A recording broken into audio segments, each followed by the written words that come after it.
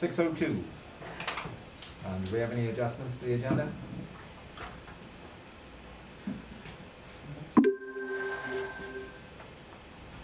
All right. I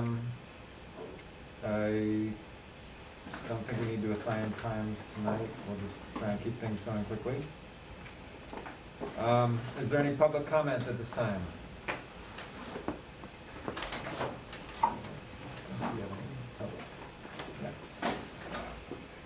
Okay, we'll move on to the consent agenda to approve the minutes of Tuesday, October 19th, 2021. Entertain a motion. I would make a motion that we approve the consent agenda. I'll second. All right. Any discussion? All in favor, say aye. Aye. Aye. Any opposed? Okay, we've approved the minutes of Tuesday, October 19th. Do we have any board comments?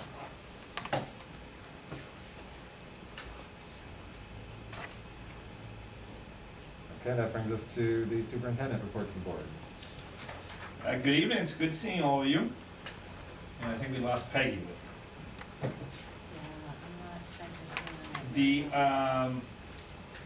Although I do get a little joyful when I hear Peggy in the milking parlor. So it brings me back to my childhood. So, to add to my report, I'm really pleased to let folks know that we actually started PCR testing at some of our member schools to get students out of quarantine, and it's gone thus far exceptionally well, which is great. And we expect to have our antigen test to do test to stay for next week, and so we're actually a little ahead of the timeline that I had last put out. And the last time, the information I had yesterday was that we already had 160 folks sign up in consent, so that was good news. And so I think that the timing of that, us being able to roll that out with as much positivity as we're seeing in the community, is significant. I'll just add, I'm sure you've heard my messages. I'm really trying to message to folks, especially as we're coming up on the holidays, that we were really successful, I think, keeping our schools open for in-person learning, because the community was really following mitigation efforts. And I will say, probably knock on wood somewhere for your district, things have sort of slowed down a little bit with positivity, but my schools on the 110 corridor last week was pretty busy. And so it's definitely the COVID is definitely pretty present in Bethel, Royalton, Torrance, and Chelsea. I can tell you, based on positivity rates of students coming in the building, positive. And so I will say, though, we're still seeing that our mitigation efforts within the building are working quite well, and we're not seeing any type of significant spread in our buildings. And so that's good news. We still, I would say that it's the Department of Health is still really delayed in getting us information. And what I mean by that is that positivity that we've had, where students have tested positive, and sometimes a week before we hear that, and that's really frustrating. And so I've shared that frustration with folks, and I know every system's overwhelmed, but I'm really proud of the fact that over the weekend on Saturday and Sunday, our team of teachers came together and contact traced both Saturday and Sunday for member schools of the SU. So just a huge shout out to everything that folks are doing. I hope that they know when I say thank you, I mean it from the bottom of my heart. And then the only other thing that I just wanted to highlight is that we've engaged into what I think are some pretty successful collaborative conversations with the Central Vermont Supervisory Union. And what we are going to be proposing to the full board as a concept next Monday is the idea of our alternative programming, supporting some students at CVSU, specifically at the middle school level, that may need some more intensive social emotional supports. Our middle school program's doing quite well, and we really love the team that we've built. So it's an area of strength, we believe, for us. And they have a really good program right now for middle and high school level students that are on the spectrum and or who have more global cognitive delays. And so the concept being is that we'd have some spots available and they would have some spots available for us, so that we could do some trading as students. And the concept was also going to be that they were going to support some of the transportation cost. And so I'll have more of those details to share with the full board on Monday. And it looks like we would be able to, what we believe is take on at a max of 5 additional students by adding really just another support staff person is what we're thinking. And so based on our current numbers in our SU. So the MOU would always indicate that the priority would be our organization, but that if we had availability that we could trade out spots. And what we are finding in general is that alternative programs in the state seem to be overflowing currently at the moment when we're looking to support our students that have the most intensive need, and students are just being waitlisted. So I think the more we can be collaborative regionally, the better. And this is actually a model that was in place years ago, a regional model that used to support students in the Air Street School, actually, where Don McMahon first got his admin job as a principal, was to support students regionally who had intensive needs. And at one point, those things were taken down with the focus on inclusion, which, you know, I think our model of trying to have these programs within our buildings to still have inclusion, but to have some specialty models across SUs that do certain things well or better may serve us well in the long run. So just know that I'm continuing to have those types of conversations to look at how do we provide better programming for kids, but do it at a cost that's reasonable.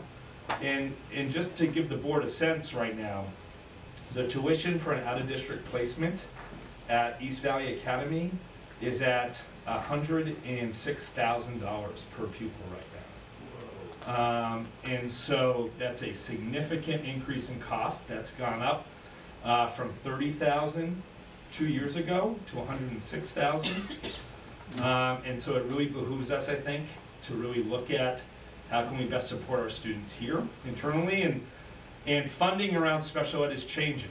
And so what I mean by that is we're moving to a block grant, which we're not going to see a lot of revenue go down, but I do believe over the next few years there's a concept of fading out extraordinary costs, which means excessive costs over $60,000 per pupil. Right now we're reimbursed 90% on that. It sounds like to me that some of that funding mechanism may change. So what I mean is we wouldn't get 90% of every dollar we spend over 60. I think that that's going to change in the future, so I think it behooves us to start building more and more programming now that's specialized. And so that's just, I wanted to share that, and I will share more about it with Netroads on Monday. And I gotta say, if you didn't watch the video that one of your students created with faculty and staff here and students at White River Valley Middle School, please do. It's a really huge celebration of learning, and I'll take any questions folks have.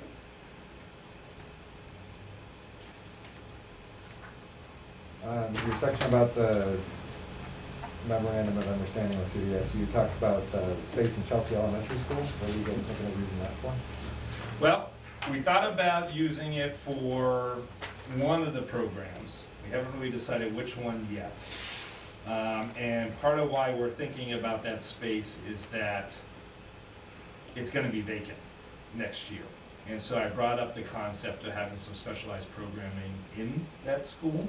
And the first branch unified district board is open to that concept, which is good news. And geographically, it's close to CVSU. Orange, Washington, Williamstown are all really within really less than a 20-minute drive via bus. So we were thinking about how could we leverage that. And the concept there too would be cost savings. They were willing to pay for some heat and electricity if we were going to utilize that space.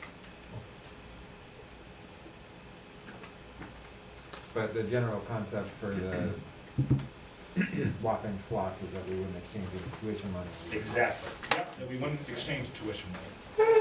Okay.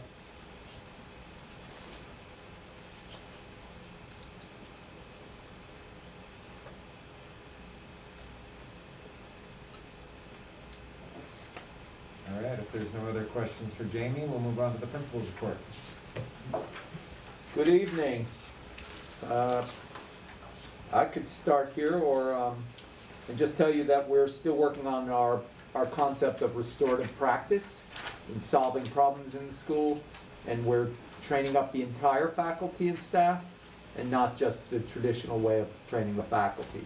This will be over the year and a couple years to create the model of restoring a problem when it happens and repairing harm when it's done.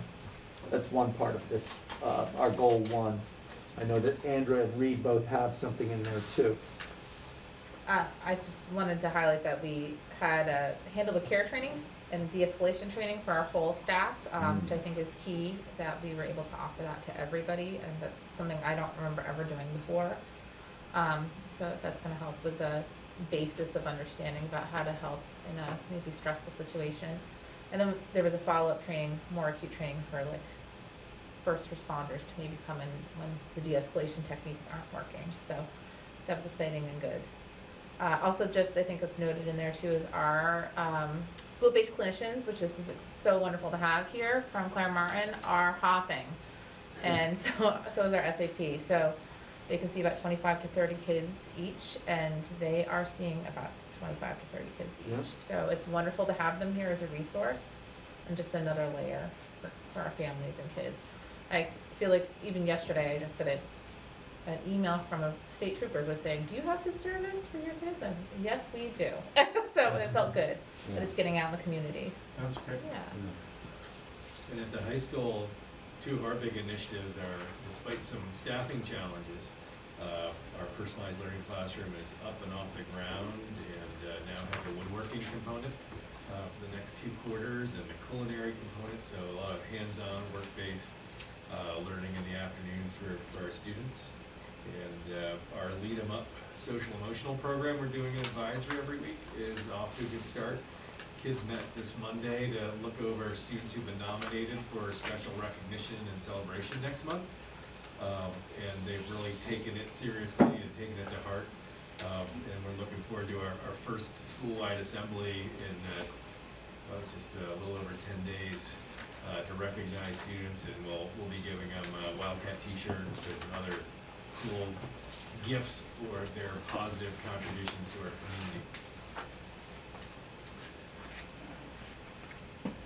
So if we go into our second goal, that with proficiency-based learning and specifically literacy, we have K-12 introduced a writing assessment that we're implementing as we speak. I sat in the other day in a middle school class where they were doing it, and it's at different levels, but we're going to be able to have writing assessments across grades in an agreement. And January 14th, when we have our early release day, staff and faculty are going to work on that and try to calibrate how we measure that, assess that. And it's pretty exciting. And I think what I would just add to that is that's connected to the summer work that we had our teachers do this past Thank summer. And that's not actually a SU initiative, but that was really teacher-driven from RUD teachers. So it's a cold write. They're writing about zoos, which is funny for kids in Vermont. But so there's some reading that has happened for the kids, depending on their age. They might be read to, or be reading some texts. And then they're responding about their thoughts on zoos. So it'd be great to like really sit down as a whole staff and look at proficiencies and see the scope, vertical scope from K all the way up to 12 with that writing. Yeah, that's awesome. But in addition, we're doing all the other things that we've been talking about and continuing with our math, things like that. Yeah. That's just in that section. And I think this next section, I would say we just wrapped up parent-teacher conferences, which were super well attended. We're just collecting the data on how many parents came in, but I feel like offering virtual and in person, we've had a lot more people be able to access conferences, so that felt nice. And I just think, again, kudos to teachers, because I know that parent conference week is hard and it's late nights, and they did a great job. At the same time in Royalton, Galen, I really give her all the credit. It was the South Royalton PTO, but it was Galen Hubert did a snow clothing drive for families. So when they came in for conferences, if they came in, they could pick up snow gear, so kind of a swap. So that was, I thought that was wonderful. I don't know, I think it's a tradition, and I think that's something that should stay forever. And then the week before that, we had our first book fair in 2 years, and made a lot of money, I think, just because people haven't gone to the book fair for 2 years. So it was nice to have families in for that. And, yeah. And as the superintendent pointed out, there was the national conference presentation that a student and teacher did, and I got to sit in on that. But we also are meeting on a regular basis with our communications coordinator, and we're doing more social media engagement. And I think Reed could talk about the night at Chelsea School and the reaching out to families. And I know Shannon's on the task force. We're planning on December 2nd for the middle school level of it, going to Sharon Elementary and bringing a few teachers and students and maybe parents, and talking to families there about what their options are here at the middle school for their students. Yeah, since the principal's report was done last week, we actually have another student shadowing with us this week. Actually, tomorrow, maybe looking to come from a homeschool environment back into the fold. We're hopeful about that. And I want to make a plug for Friday's in-building, in-person production of Dracula on Friday and Saturday night at 7 p.m. It's not our return to live productions, because we did 2 of those last year. They just happened to be outside. But it'll be nice to be able to open and close a curtain and have kids work in the lights, work in the sound system, and have that stage experience. So we're really excited about that.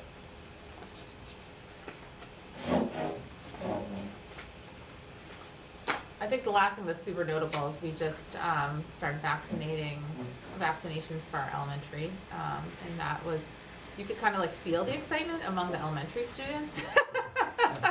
It was kind of hard to be like, it's kind of private, you don't have to talk about it, but they were like really excited, and I'm sure it's just a lot of reflection on people's and families' desire for this to have happened now. So I think that's it, unless there's more. And we're happy to take questions. And if you haven't checked out the newsletters, click on the links and check them out. So I have a question, and I'm one of those parents who had a very excited 8-year-old bopping around last night that he had gotten his shot, which never happens, right? So that's awesome. So mine actually are for a couple of things that we've talked about for the middle school. And so I'm wondering if in the middle school there's going to be any theater this year, and also if the DC trip is going to happen. Right now, there's no plan around theater. We do have a club, a theater club, and that happens on Friday afternoons. But I'm totally open to that happening. But so more to come on that, I guess. We can float that idea. DC is in works. It's in the plan. We're trying to figure out the best way to do that, the safest way to do that, and how to make sure we have everything in order. But that's underway. We're excited about it. Yellowstone is also underway for planning. And there's been so much interest in the Yellowstone trip that we're looking at the possibility of 2 groups or 3 groups over the whole summer. It's a great problem. Is that helpful? Yes, thank you. Yeah, and I'd like to follow up on the theater thing, but maybe we could do that outside of the meeting. And sure. I'm happy to talk about that. Other commentary? You can also tell us nice things about ourselves. Just kidding. Is the reading assessment that you guys are doing, is that like tied into the kind of proficiencies and stuff like that? The writing assessment? Yeah. Writing. Yep. Right. So we're looking at the proficiencies and they're assessing each one on the rubric, and then that's kind of like where we're gonna come together and talk about like what's working, what's not working. Yeah. And right, so this, the reading, what they read is informational text. So we have that built in right away, right, the reading piece? But it's considered a cold write, because there's no instruction about how to do it. It's just seeing where kids are at. Right. Okay. That's good. It's called a cold write. Called cold write. Oh. Oh, yeah. It's pretty significant to get your whole staff participating. It's crazy good. It's really, it's exciting. And built by teachers, the point Andrew made. And I'm all about internal competition, so you're certain that I'll be sharing it with other districts. We could have the board take a shot at it. That's true. I'm doing the writing assignment. Yeah. Then maybe that'll be a celebration of learning coming up. Yeah. Any other Any questions? other questions for the principals?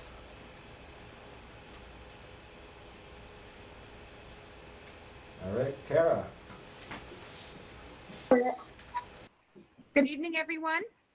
So you have my report. It overviews the deadlines that we have for the month of November. So if there's any questions there. Otherwise, Ray, if you could put up the FY22 first quarter projections. First quarter, we focused on salary and benefits. So about halfway down the page is the potential areas of savings. So the salary savings is your budget versus the contracts that were issued. Right now we have a savings of $153,632. And then the health insurance is your budget versus currently enrolled. And our open enrollment season is in January. So depending if staff changes their health plans, there could be an adjustment for this line. But currently it's $72,539 in savings. Your total projected savings of $226,171.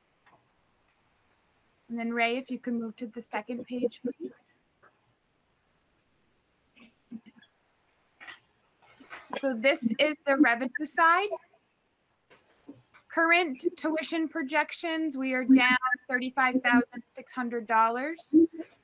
Pre-K, we are up $178. Interest income, as the months go on, that will change, but right now we received $5,914.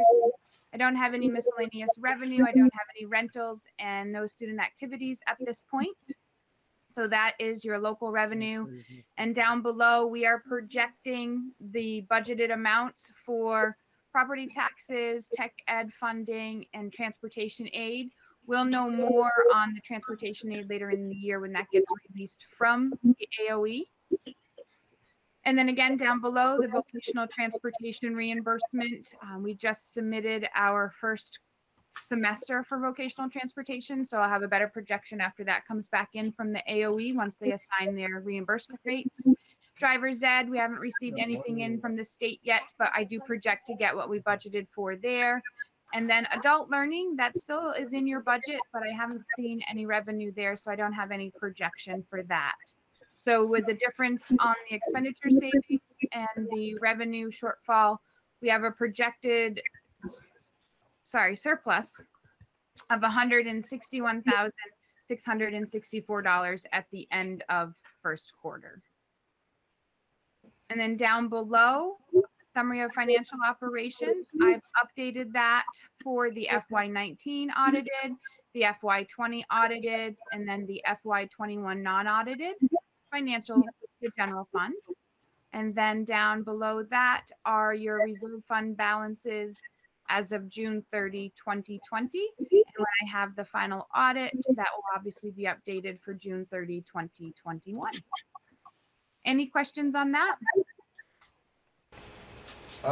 The general fund balance, non-audited one is. I can't hear you, Andrew. Sorry, Terry. In the summary of financial operations section, those lines are basically the snapshot at that time. So it's not like adding those together to get. That was the general fund balance at the end of that fiscal year. Okay. Just want to make sure. And then, the salary savings, that's basically just because we haven't been able to fill some positions, not because of any. It could be that, and it also could be new hires that replaced retirees. Right. Okay. It's a combination. If I heard your question right, it's hard to hear you. Yep, sorry. My other question was, if we turned in the fall census and tuition student census, do we have that data, or could we get that data so that we can compare it to previous years and stuff? I heard, did the fall census get submitted? And I didn't hear the rest. Could you provide us with what we submitted? Right. That's right, yeah. Okay. So, I didn't come prepared to answer that off the top of my No, head. that's fine. Right?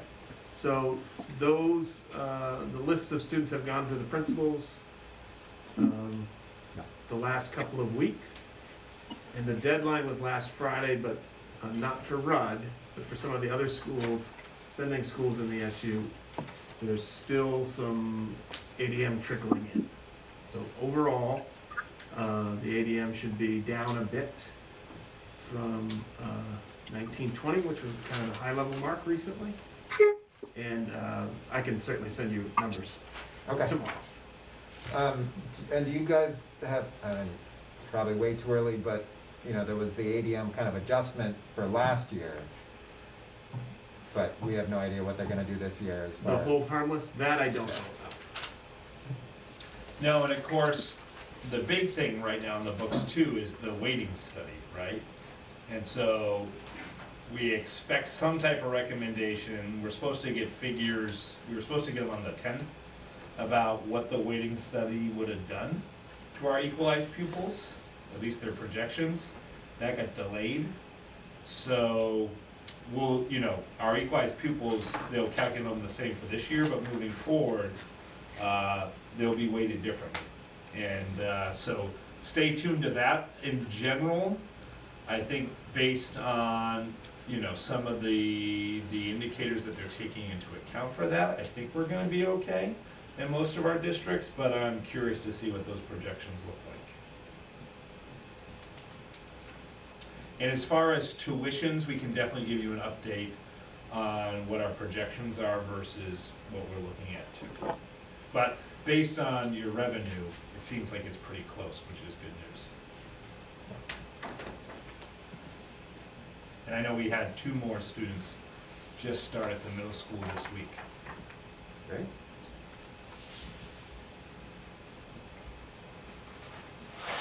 Any other questions for Tara?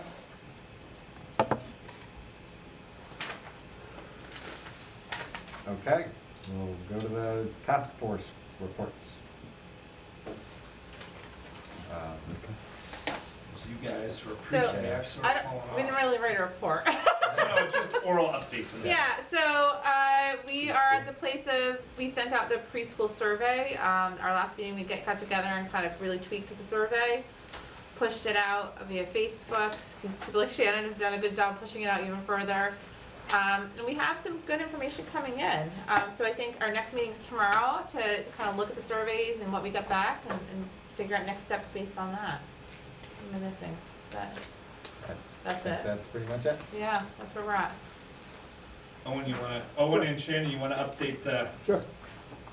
We've been meeting, I think it's every other Monday, and we are talking about, this is the task force for student recruitment. And from that, we have come up with a plan to go to Sharon Elementary, and we've already secured that date, and the principal's gonna join us. And we're working now with one of our principal interns, Mindy Beth Pike, is gonna help with that because she has a student parent engagement piece of her program that she would like to use there. Oh, great. Yeah, and we're gonna highlight the Yellowstone trip and some other trips, but we're also gonna point out things like our academic programming and our pod programming. We're gonna use that same model, learn from that, and then redo it at the RSUD campuses. That's where we're at now, and we are gonna do a plan, do, study, act cycle of improvement. So we know that we'll do really well, but we know that we will also be able to improve that by looking back on it. And I'll say, one of the shout outs, one of the things I think has been powerful, and Shannon, feel free to chime in too, or Owen, is that we have 2 member district principals on True. that task force that are supporting this work, and I think that that's powerful. They've given us some good insight Yeah. of things we're not seeing.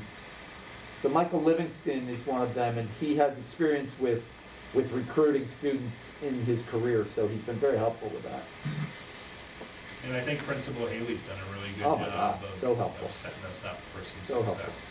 helpful. The hard example on that is Principal Haley actually sent an email to all the 6th grade parents telling them that our plan and that we're going to be inviting them. We didn't have a date set. And now this week, I'm calling each family in the evening and harassing them, just kidding, and inviting them to this evening, and we're going to have a pizza party. And it'll be soft, but it'll also be, we'll want to be there to answer questions and let people know what we offer here. Yeah.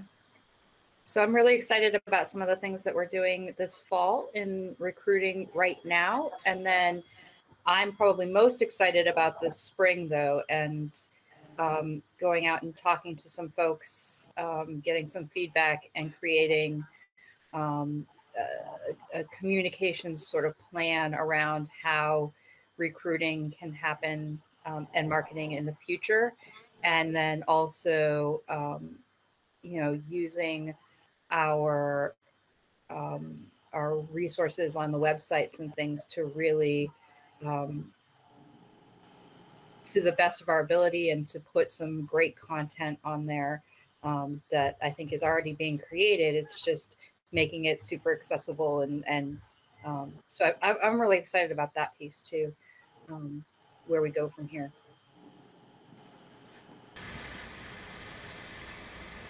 Okay, thanks, yeah. We don't have the student representatives here today, so we'll move on to action items. The first being the C30 anti-racism policy. Yeah, so the policy's on its 6th draft now, I think I saw a 6th draft come out, 5th draft, okay, which was passed by the full board. And you are warned to adopt tonight. Right, so that feels exciting to me. I feel like we haven't heard a lot of opposition in our communities, or I certainly haven't. So I'm excited that we're able to move that forward. Well, do we have a motion? I'll make a motion that we accept the draft 5 policy, anti-racism policy as written. I'll second. Okay. Do we have any discussion on the anti-racism policy?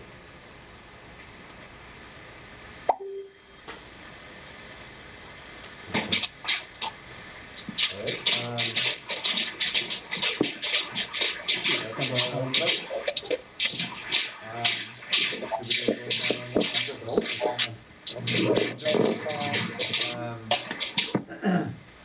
I guess, why don't we go alphabetical? I'll vote aye. Chris? Aye. Shannon? Aye. Peggy? Aye. We have adopted the C30 anti-racism policy. Woohoo! The next policy is F27 bids, quotations, and procurement policy.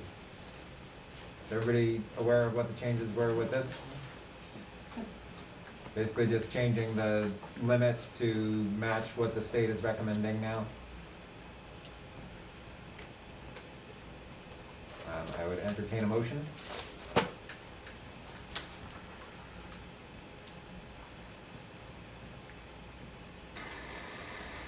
I would make a motion to pass that policy.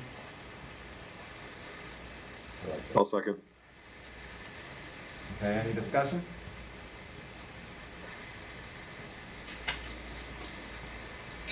Okay, let's go through the vote again.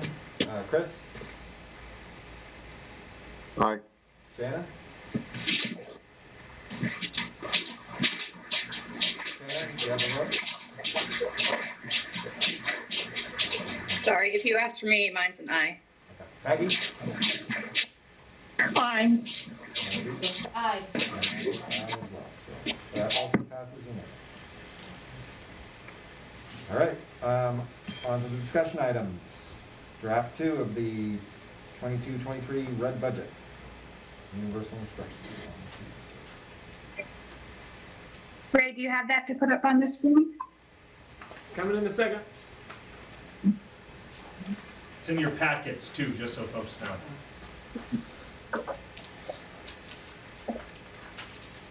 So we did make at the top, and you'll see highlighted there in yellow, we made some adjustments to that line item in the second draft because there were some changes made to who was providing services there. So there's a small adjustment. And then we'll move down to the second section, the general education. So for pre-K, that remains at 2.0 FTE. Regular education elementary is at 16 FTE, and part of that FTE was moved up to the top under intervention. For middle school, high school, this line item covers a 1.5 FTE for health, ECO and outdoor ed of 1.3 FTE, which is an overall increase of 0.5 FTE. The library remains the same at 2.0 FTE, music at 3.0, PE is 3.1, art 2.5, foreign language 2.0, and then down at the English line, it's 5.4, which is an increase of 0.4. Family and consumer science remains at 0.5. Tech ed remains at 1.0. And then under math, we have a 5.0 FTE, and 0.5 FTE was also moved above to intervention. And on the science line, it's the same FTE in the current budget. We just had an adjustment for benefits. In social studies, we had a reduction of 1.0 FTE. Driver's ed remains the same at 0.4. Work-based learning remains the same at 0.8. And then the community school coordinator, as part of the Act 67 Community Schools grant, we're required to do a match on that funding. So that is adding in the 0.5 requirement for that. So overall, the general education budget is up $66,373, which is a 1.53% increase. So I'll just jump in, and principals can too. I mean, so your budget just in salary and benefits is gonna be up close to about 168,000, which is not bad when you think about increases in health insurance, and we are budgeting accordingly due to the fact that we're in negotiations right now. And so I want you to know we're budgeting and planning for that as well. In this, we take into account that some of the hires have been good, right? And that's part of why you're projecting a surplus this year, which is keeping this a little lower than we might see typically. And we're trying to leverage, of course, as many title funds as we can for you guys, and you'll see that up above around grant funding remaining the same on currently funded positions. What I would say to you is that one of the things we're gonna do between now and December is to just sit down again and go through and make certain everybody's coded at the appropriate places. You can see we continue to adjust that based on where folks are actually assigned this year, and so these numbers may change a little bit, not your FTEs, but just it could change a little bit from general ed to student support, where intervention is. And then what I would say to you too is if you look, one of the things I think that we're really excited about is that This budget does support 2 pathways, full-time pathways coordinators, and still community-based learning, as we look to try to expand our pathways programming across both campuses. And I would say to you, we've had some real successes this year where some students have been able to, because we've been down a pathways coordinator, actually our high school students have worked with Tony Snow, who's our middle school pathways coordinator, and Tony's been able to work with them to build plans so that they could demonstrate proficiency and then be awarded appropriate credit. And so I think that that's exciting. And I would say that, you know, we had a student in the supervisory union office just this evening at 4:30 working on a pathway with Alicia Rominger, who does some contracting service for us for some students who, you know, may need a real alternative looking pathway toward graduation. And so she's got a lot of experience in that role. And so I want folks to know that there are starting to be some real examples, I think, of us actually serving students. And it looks very untraditional and looks really personalized. And I think that that's really good news. I think it's good news when we think about dropout prevention. I think it's good news for students who, you know, may be taking college courses, virtual courses, and you know, and or just studying out in the community and being able to demonstrate PE credit, for example. That's one of the pathways that happens. So, you know, I would say this budget is, as far as at least salary and benefits, and the principals can correct me if I'm wrong, I feel 90% there. Just so you guys know, I feel like in December you're going to get everything, which will be all the budget lines, including salary and benefits. And what I've said to the principals at this point, because you haven't given us really a direction yet around where you're hoping to come in at, we're sort of looking around that 3% target to not make certain that we're not going over, is what I'm saying. So we're looking at how can we build the program when we want without getting over a 3% area, unless you guys, you know, tell us differently. Last year we actually cut the budget. And so I don't think we're in a place where we're going to be able to do that again, and not hurt programming. So that's sort of where we're at the moment that we're looking at. Did I miss anything? That's that's good. Sounds good. So you're looking to come in right around a 3% increase? That's what we're looking at right now. I mean, that's, each district's different.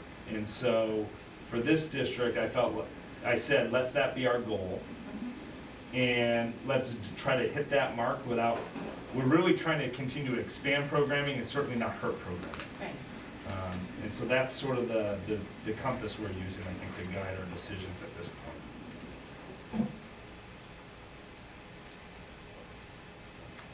On the FTE changes for like math and social studies and English, what does that look like as far as, you know, were we basically taking partial person from social studies and shifting them to English just because of class demand, or like what's the reason? Yeah, I would say that these FTEs line up to how we're currently staffing. And so based on licensure and things, and so based on how we're currently staffed in supporting kids, this is how the FTEs are currently broke down. Okay. And So it's not so much a change, it's just a code change. it's coding changes, but it's also changes in just licensure and how we're utilizing staff. When we think about pathways programming, trying to provide more electives, what licensures we hire, those things would change. Is that fair? Okay.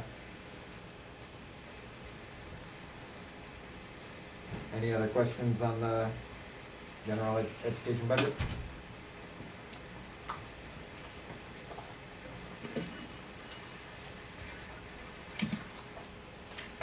All right. Can I just, is that 3%, are you guys, you didn't say anything, so I'm taking that that's good. Yeah, that's Is that good. at least Yeah. a good, like, so we know we have a goal, right? So when we're talking and we're thinking outside the box and trying to, and present you a budget that we feel like you're gonna support, I feel good about. Is that an okay place for us to be working from? Yeah, no, I think that that's a good thing to do now. I mean, we'll certainly have to see Of what course. happens with everything else, but, Yeah, no, right, exactly. There's a lot to still come in. but no, I Equalize think 3% is pupils and- half of current inflation is a good. Yeah. That's true. All right, so we'll keep working on this. I mean, you'll get the whole thing in December. Okay. Career Change Assistance Program, possible action. So this is Article 17 of the Master Agreement.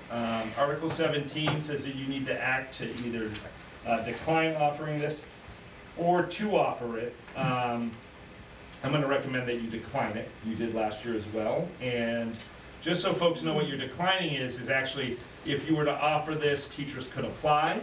If they've been in your district longer than 15 years, it then results in they would receive 80% of their salary plus health insurance for a year for a single plan. And certainly it's not something we've budgeted for. But just when you think about that 3% rate, the fact that we haven't budgeted for it, if a couple people did opt into that, that'd be a significant impact to your budget. So that's hence why I'm recommending you go. Okay, do we need to act on this? We do. Does anybody have any thoughts?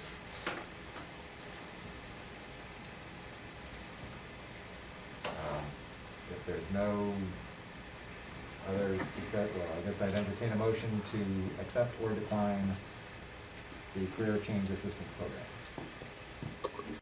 I make a motion that we decline the career assistance change program for this year.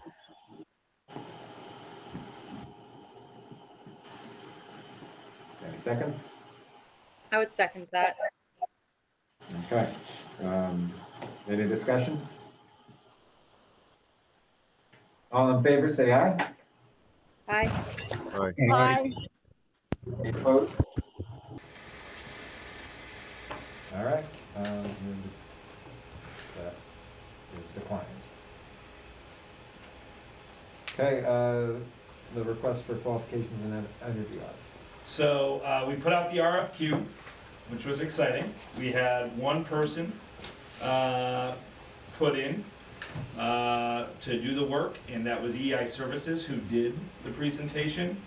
The action tonight is to allow them to do the free audit and to come to us proposals. That's how the RFQ was written. It's not binding past that. They're ready to come in next week, which is exciting.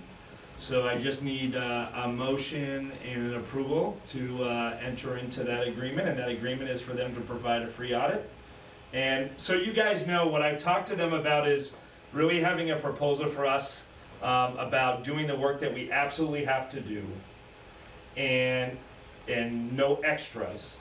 I want a couple proposals is what I'm saying. Yeah. So I said to them, with each district, do what we absolutely have to do and get us the best performance we can and have it, you know, be as cost neutral as possible across the performance. And then I said, give us an option where you say, well, here's all the things we recommend you should do, right? And so I'm actually asking them to do 2 to 3 proposals. But one, definitely, we know we have things in each district we have to do. Please make certain that that's part of a proposal. And so that, we hopefully will see that in January, is the goal. Are you providing them with a list of must-haves, or are they kind of? They're gonna determine those on their own, they're supposed to, yeah. But Lyle is gonna be touring the buildings with them, which I feel good about. And he's kinda got his pulse now, he's been working with your custodians for a while now, and the other SU custodians, so I feel like he's got a pretty good sense of what our have-tos, specifically with our HVAC and heating systems. Okay, so I'd entertain a motion to approve the free audit.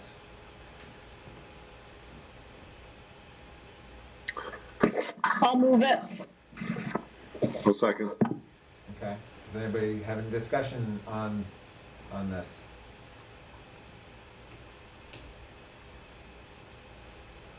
Okay, all in favor, say aye. Aye. Aye. Any opposed?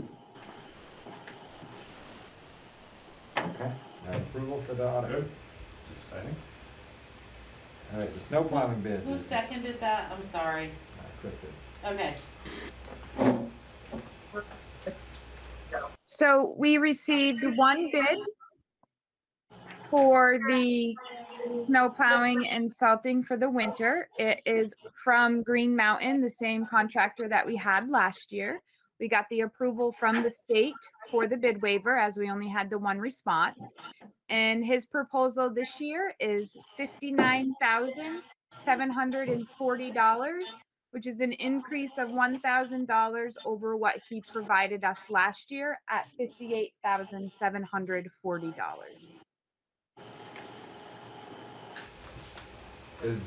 Did we budget for any kind of increase, just out of curiosity? You open that up, Andrew, I can let you know.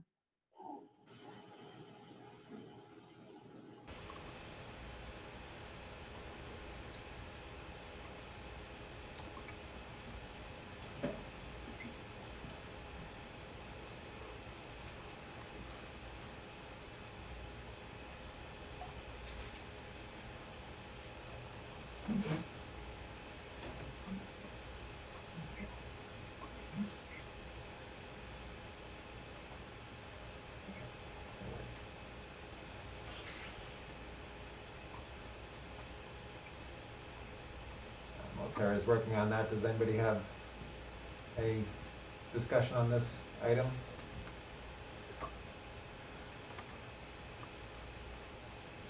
Seems like something we should approve. It's going to snow. Yes. I think we're pretty happy with He's the wonderful. service. Yep. Seems good. I don't have to do this. Combined at both locations, Andrew, we had 119,000 in the budget. So this, okay, that, yeah, all right. Okay, well, I'd entertain a motion to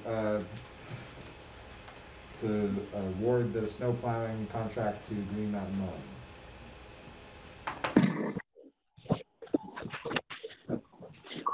I'll move it. All right, I'll second. Okay. Discussion? All right, all in favor, say aye. Aye. Aye. Aye. Any opposed? Okay. Snow plowing bid is accepted. Okay, performing arts lab potential projects. Is there any update on that this month?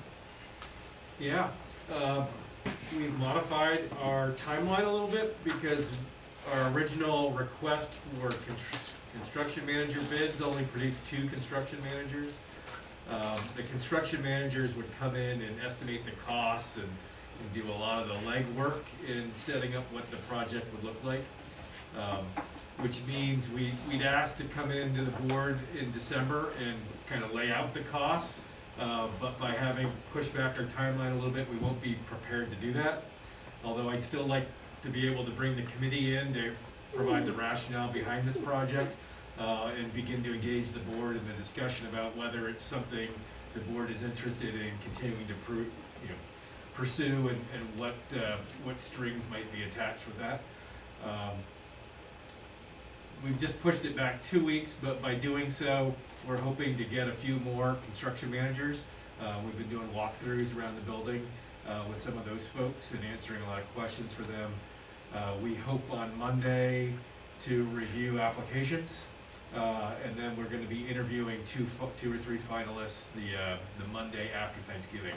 So hopefully we'll have some quality candidates to help us figure out what this is going to cost. And then once we have that, be looking to go out and take that around to some private funders and see what we can raise out there to make this happen. All right. I know it's all a little bit vague at this point, but hopefully we'll come to you at the next meeting with more specifics and set aside a little bit of time to answer questions about what we're looking to do. Yeah, looking forward to hearing more about it. Does anybody have any more questions for Reed? All right, then, Thanks. we've already taken action on the, these two items, so we're on the possible action items, so we're on to resignations, new hires. We did have one resignation. Aaron Green, who was our nighttime custodian, resigned, and so we're in the hunt for a nighttime custodian. And so right now we're trying to piecemeal it together. I gotta say, South Royalton building still looks incredible. A huge shout out to Lori Egan, and her staff. They do amazing work. I was in there today touring buildings around, because we were creating a comprehensive PD program on where our custodians may need to strengthen things in their cleaning protocols. And so I've got some folks coming in to help me develop that PD program. And so that's one of the buildings we toured, and they were so complimentary. And they work with schools all over New England. I just gotta say, Lori's incredible. So, but we are looking at maneuvering some subs around to get further coverage at the nighttime location at Royalton. We have a couple custodian subs that are supporting schools in the SU, and we may maneuver them and jockey them to ensure that we have full-time coverage there after Thanksgiving. So, and we are hunting. Well, and I'd add that starting yesterday, we hired one of our seniors who has been doing custodial work on the weekends, and was looking for a change in his job. And as of yesterday, he came on board 4 hours a day. So he's going to be taking half of what was Aaron's shift as a 20-hour-a-week employee. And really excited. I think it's going to be a great opportunity for him, and he's going to work out great. Awesome. So yeah, just wanted to update you. It's not really any action you need to take, but I want you to be in the loop. We did also interview 2 flexible pathway coordinator candidates yesterday, and we'll be talking to Jamie about what that looked like and how they might want to as well. Whether or not either of them would be a good fit for what we're looking for. Okay. I would say, just so the board knows, it's not, education, this business is transforming, I feel like, in front of our eyes, where folks are jockeying around more in the year than I've ever seen before. And it's not just here, I'm hearing that from other districts as well. And so I think it is something I started talking to my superintendent colleagues about in regards to wrapping our heads around this, because in the past it's really been folks come and they stay in place. Mostly I'm thinking about our support staff in general, and I'm finding that that's just not the case. And it's not just here, it seems to be across schools, but also of course across job markets in general is what I'm hearing. And so it's just something for us to, I think, as we try to be forward thinking, wrap our heads around how do we try to navigate that. That's all.